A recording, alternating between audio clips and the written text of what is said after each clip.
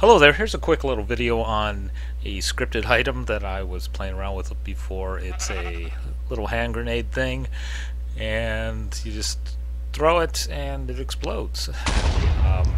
It's a primed TNT, and you can...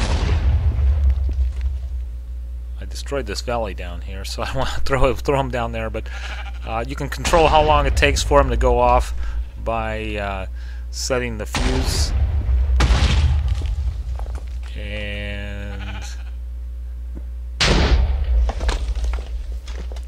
yep, so that's it. And I also gave this guy one, and I just put it in his hand, and if I click on him, I set him to drop item, and he will throw them too. It's kind of randomly though.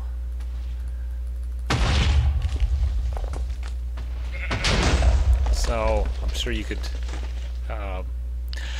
make that a little more directional. He could use it as a projectile probably. I don't really have that worked out right now, but I was just messing around with this.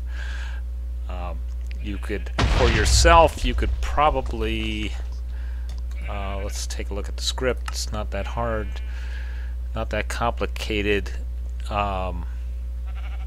So you get the entity after the tossed event. That will give you the entity, and I get that motion, and then I summon TNT at that position, and then I boost up the motion here.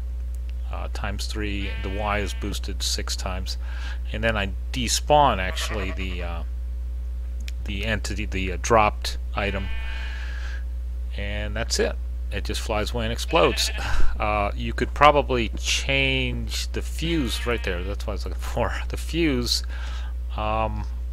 somehow, probably if you had like something in your, if you had like something in your offhand, maybe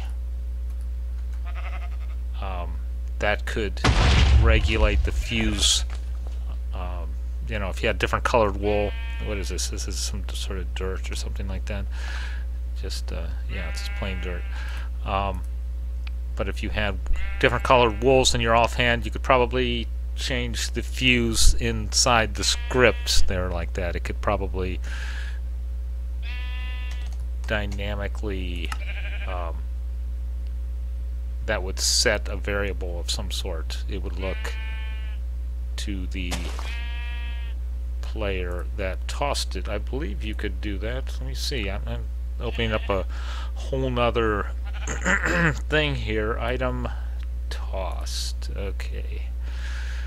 Yeah, you could set the player. Yeah, you could find the player that tossed it, and he could, depending on what the player had in his hand, you could have another list here. If it's white wool, it's 50. If it's black wool, it's 75, and etc., etc. So that's all. Whoa, I don't want to hurt that guy. No, okay. But by changing this, you can also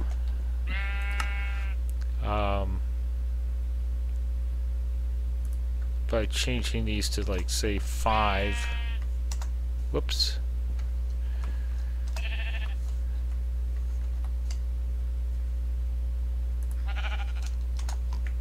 You can get a lot more distance there. Whoops, I'm running out.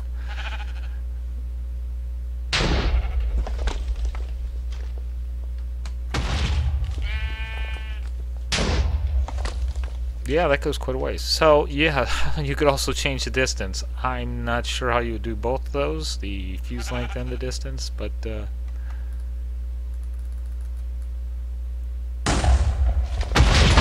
it's just fun. So thanks for watching.